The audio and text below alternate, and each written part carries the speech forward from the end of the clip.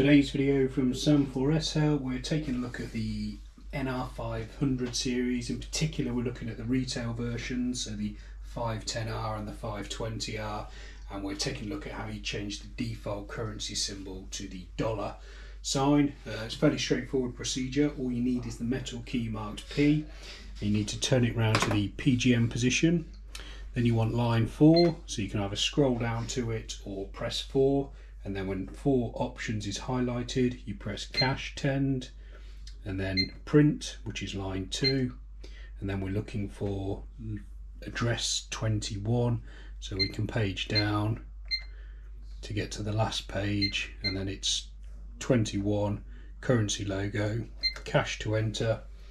Default currency on this machine is the pound symbol, so to change it to the dollar you need to press the shift key here and then the dollar symbol over here.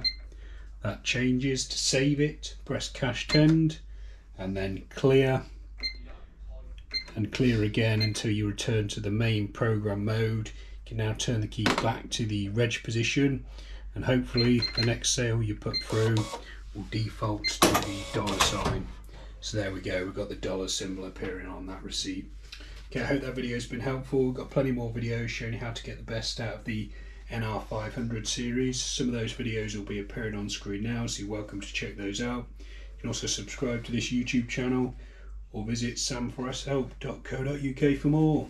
Thanks for watching.